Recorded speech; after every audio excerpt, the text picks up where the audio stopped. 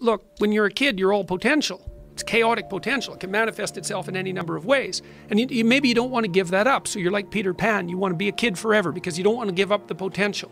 And you look out in the world and all you see are Captain Hooks, you know, who've lost a hand, who are chased by death because that's the clock in the crocodile. It's already got a taste of him. He's terrified by death and he's a tyrant. Well, I don't want to grow up to be that. So I won't be disciplined at all. Well, that's no good. Because the way the potential transforms itself into actuality is through discipline. Well, they say, well, I don't know what to do. It's like, that's okay. Nobody does. Go do something. Do the best thing that you can think of. Put the best plan you have into practice. It's not going to be perfect, and it will change along the way.